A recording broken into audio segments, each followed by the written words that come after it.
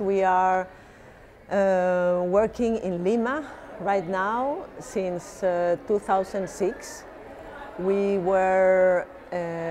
start our practice in 1994 in Paris, and then after 16 years we moved to Lima, where we were born, and so it's we feel at home, but it was a very radical change because the way we work in both places are very different.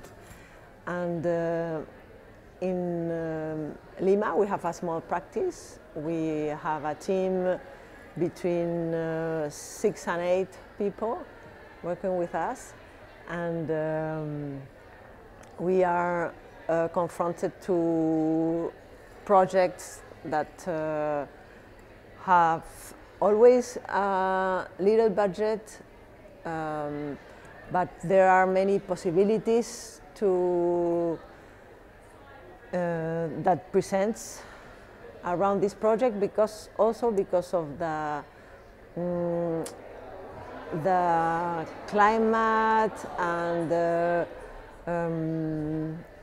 the way the simple things can be done without much technology. Also because we had this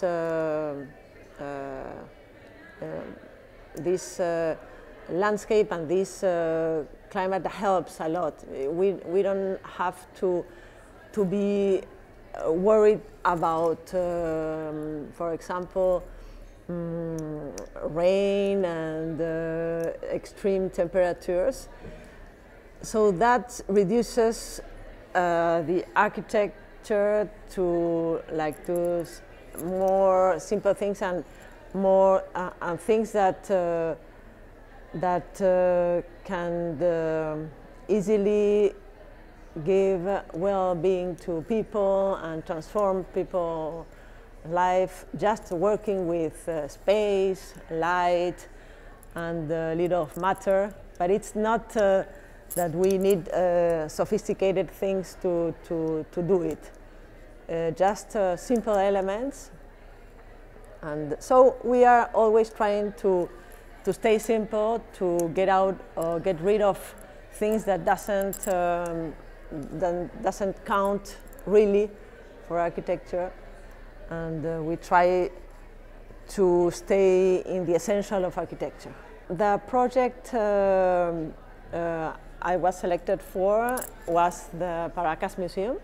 It's a little side museum for the Paracas culture in the coastal desert of Peru, 300 kilometers south of Lima. It's in a really special landscape, and so there was already a side museum, and that was made by a German archaeologist, Frederick Engel. And in 2007 there was a big earthquake, and it destroyed completely the museum.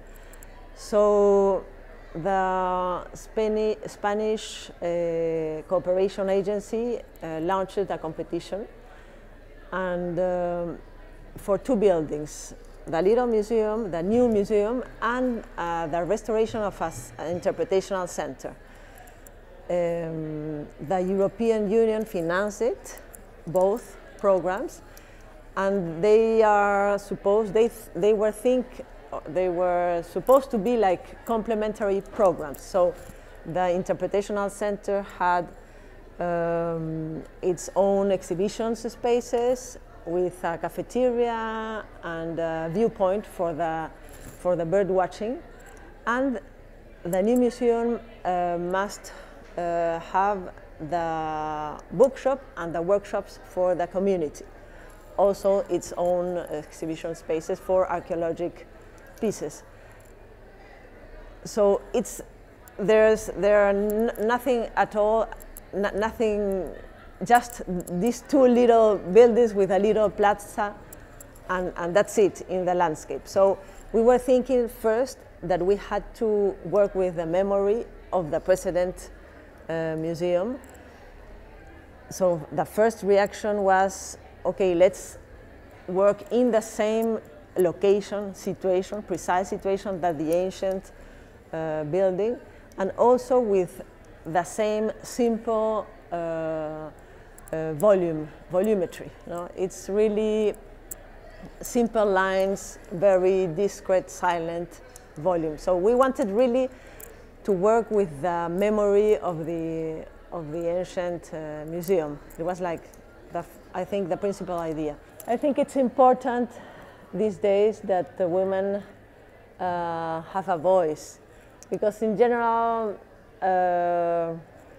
they don't, and I don't, especially don't like to talk and to shout. So I think it's, but I think it's important to do it, to talk, and so to have the space and the moment, the opportunity to do it. I think it's very important for the profession and for, in general, for all the professions. No? So it's, I think it's going to change things.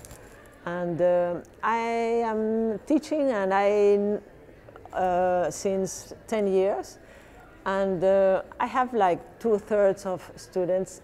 Each time they are women, 2/3 of students are women. So I think it's a profession that is growing also in that sense. So it's, I thought it is a wonderful initiative, this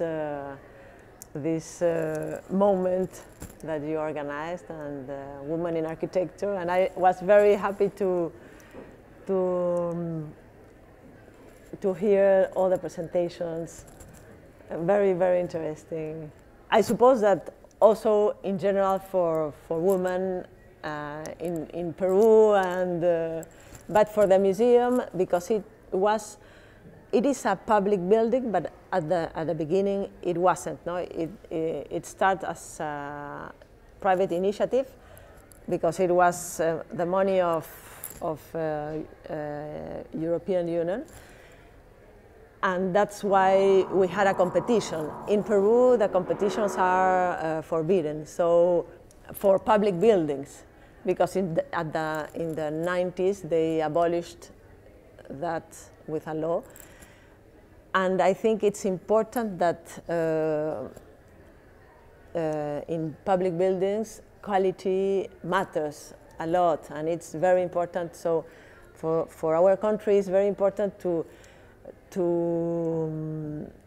show that it's something that we have to go back to the competition systems and to give importance to public buildings, because it's really, nowadays they are just choosing who is going to build, like contractors, but not, the quality is not an issue. So I think, I hope that prize will help with that, to change things in that sense.